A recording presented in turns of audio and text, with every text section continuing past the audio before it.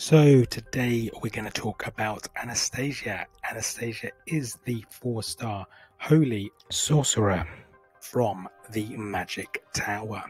Unlike her 4-star Magic Tower buddies Anton and Sergei, who are dressed in classic wizard dueling outfits, the artist for Anastasia decided to put her in a rather different anime Sailor Moon type outfit. Rather than discussing that in detail, we're going to be talking about her stats, her usability, and an idea of where to put emblems on Anastasia. Please note two things. We're going to be discussing the version 46 recently buffed version of Anastasia, and not all of the videos here have a fully leveled Anastasia, so please bear that in mind. Let's kick off by discussing Anastasia's mana speed.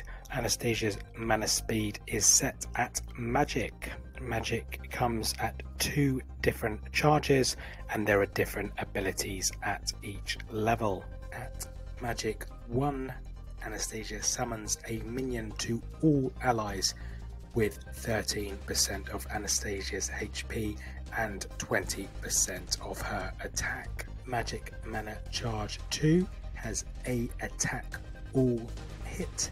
It's 235% damage to all enemies.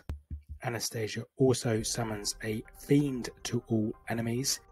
The Fiend will attack with 43% attack every turn, and the Fiend will only disappear when it's absorbed 30% of the owner's max health through healing.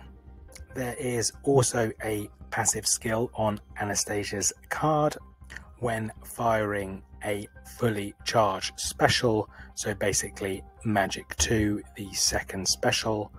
Anastasia has a 50% chance to give minus 20 attack for 3 turns to all enemies.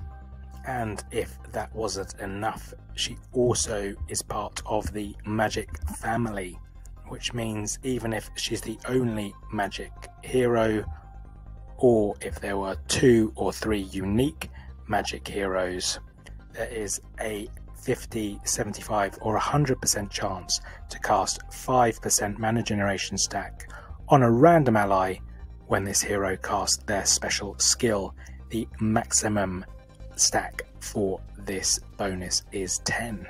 This Magic family mana bonus can work on either Magic 1 or a Magic 2 special being fired.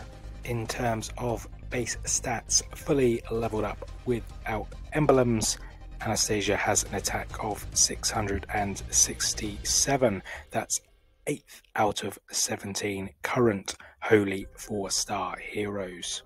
So very much in the middle of the pack.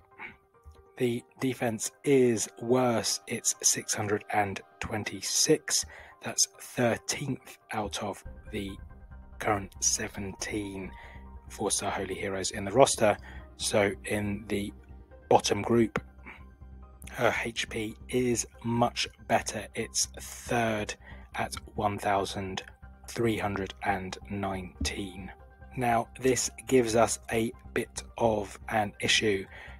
Ideally, to play Anastasia optimally, you'd want to go down the sword and HP pathway, what I like to call the minion pathway.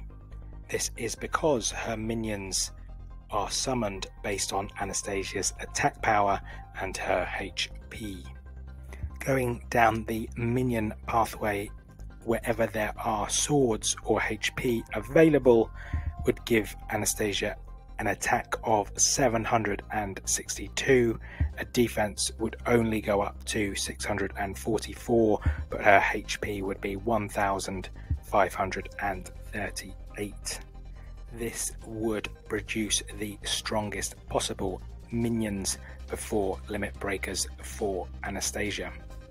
It would also buff that attack power for that 235% hit all skill, which is the second strongest at time of recording of all the 4-star holy heroes.